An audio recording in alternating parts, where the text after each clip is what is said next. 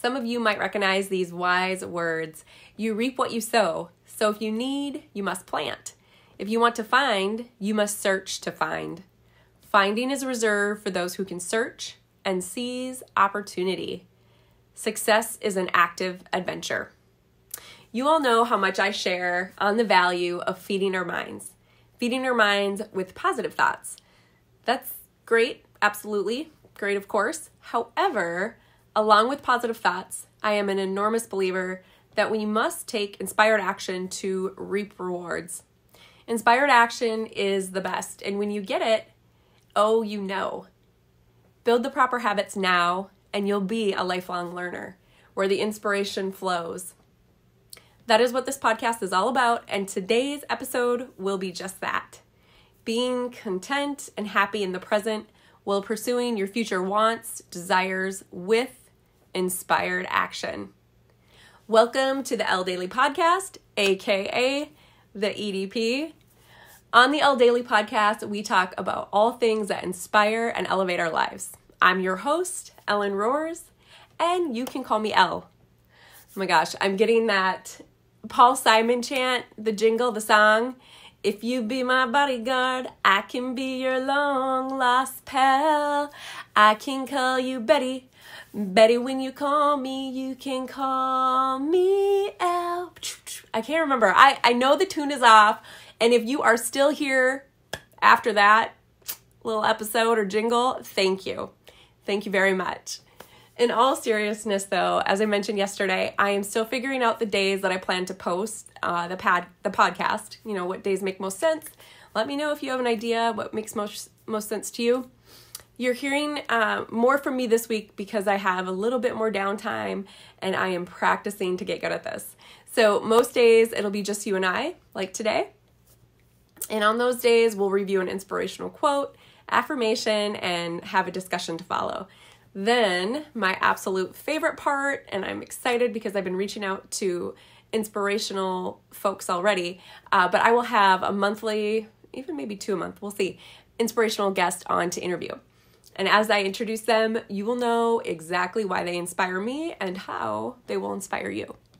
So with that, the quote of the day comes from Jim Rohn. You may have noticed within my intro, he was the one I kind of brought up. So here it is. Learn how to be happy with what you have while you pursue all that you want. Learn how to be happy with what you have while you pursue all that you want. Jim Rohn. I admire this quote because it reminds us to enjoy the journey. One of my old managers used to say that, the joys in the journey. So in order to reap, we must plant. But it's not always as simple as just planting. Most often, before we plant, we must prepare. You gotta till the land, dig the soil, then you plant. But then you're watering, you're weeding. You have that patience to have to nurture and really take care of it. So if you need, you must plant. So what do you need? Our dreams don't just fall right into our laps, right? Sometimes I wish it was that easy. And I said it earlier, in order to succeed, it takes more than positive thinking and motivation. We have to dig deep, roll up our sleeves, do the work, and become a lifelong learner. And that's the fun of it, right? Make a clear path for yourself. Then maybe once that happens, all of a sudden a good idea will interrupt your mind and you can take that inspired action. So what if you're wanting to find something? Finding, I said it earlier, finding is reserved for those who search. All you need, you can find if you search. So what you move to, it will move toward you. It's kind of cool. It happens to me all the time. If I'm looking for something, all of a sudden it pops up. So going back to that flower garden analogy, you are the benefactor of the beauty. You know, you planted the seeds and it all of a sudden is there. So life does want to respond to the benefactor. I think of it in sales often. My current job is a long sales cycle, one of the longest I've ever had for something I've sold. And you have to build a lot of, trust, rapport. Sometimes it's 6 months, sometimes it's even a year or longer before we get a sale. And by that time, I think my clients are like, oh my gosh, you need to win this because you have been with me through the long haul, right? So it's why many of us stay loyal to our barbers, our hairstylists, our travel partners. I know for me, I am stuck to Delta and Marriott for life. They just bring me joy, right? So today's affirmation is that I am confident knowing that I provide value to others. And you do, no matter how big or small the action is. So going to your stylist, your barber, they are the benefactor of you, and you are the benefactor of them. So what are you planning to plant and research? It takes discipline to plant and to search. And this discipline, they all affect each other. The greatest gift of discipline is self-esteem. I know for me, discipline sure builds my confidence and my esteem. And when I neglect it, that discipline, it kind of stacks up and it decreases our self-worth or esteem. Now, here's where I do got to put my little, tidbits from my experience and the psychotherapy that I've been studying. We are enough just as we are. Sometimes we fall into this bit of feeling like I need to do more. What else can I accomplish? And once I do that, then I'll be this. But what about just being content and letting yourself know that you are enough just as you are? Ponder that. It feels good to know that you are enough. And tell yourself that. Ponder it, right? Just for a little bit. And then we will go right back into discipline because you need it both. You need that self-love, the affirmation, but you also need to get focused. So discipline and environment can go hand in hand. I believe that. So often it's the discipline that we lack. By putting ourselves in the right environment, it can really help. So a gambler doesn't want to go to a casino. He's going to struggle, right? Or she. And I don't have candy in my cabinets or my cupboards because of that. So, I could definitely control myself, but why have the added temptation?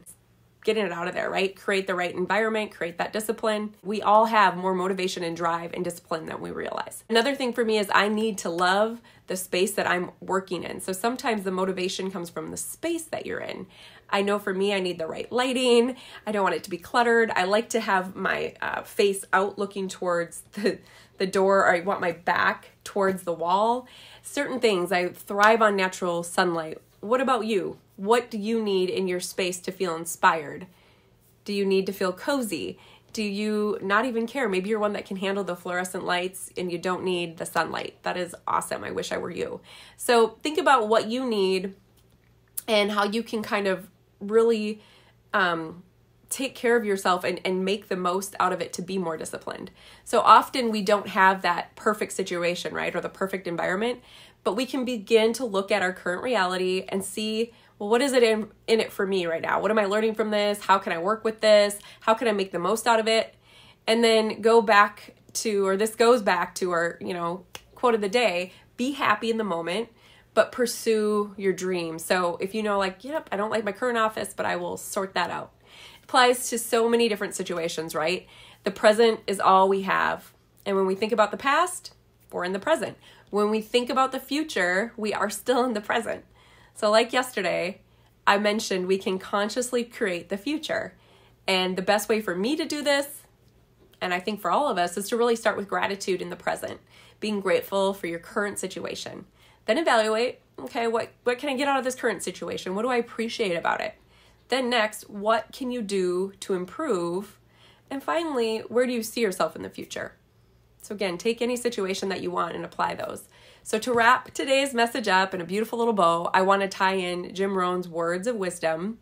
So I will give an example, but of course I want you to think of your current situation because it makes it much more powerful. So what are you planting, or what are you searching for? What are you wanting to research and look up? I'll use my podcast example again because it's just fresh in my mind, right? I'll say when I started this journey, it was months ago, it felt very overwhelming.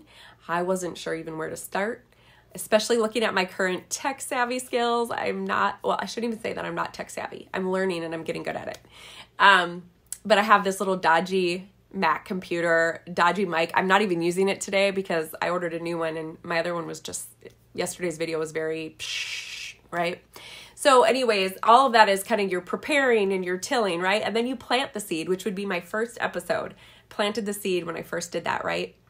And now I really have to nurture it and pulling out the weeds or anything that comes along and just being patient. So tomorrow's video is going to be on essentialism, and I can't wait to talk about it. We are going to focus on the non-essential pursuits that can keep you from where you are and what you want to do. So what would you do if you could do anything? Is it what you are doing and pursuing? Are you worried about what others think? Sometimes that's very natural. And it's what I will say is, if you are worried about what everyone thinks, it's Hamlet saying that I love. It's like, to thyself be true, right? So Until next time, I am sending you so much love and inspiration, and I thank you for tuning in, and we'll see you again soon. Much love. Bye.